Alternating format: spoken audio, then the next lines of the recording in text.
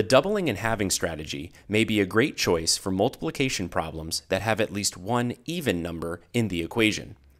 Let's demonstrate using 15 times 32.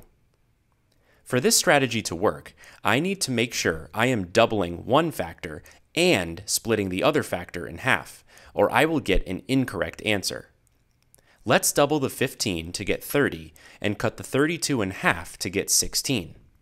My new problem is now 30 times 16, which still isn't much easier than the original problem. If I continue and double the 30 while splitting the 16 in half, I get a new problem, 60 times 8. We can start to see that my problems are getting easier. If I continue to double the 60 and halve the 8, I now have 120 times 4, and one more time gets me 240 times 2. The doubling and halving strategy leads me to creating a much simpler multiplication problem that will get me the same answer as the original problem. Now, let's look at the problem 23 times 26 and try to solve it using this strategy.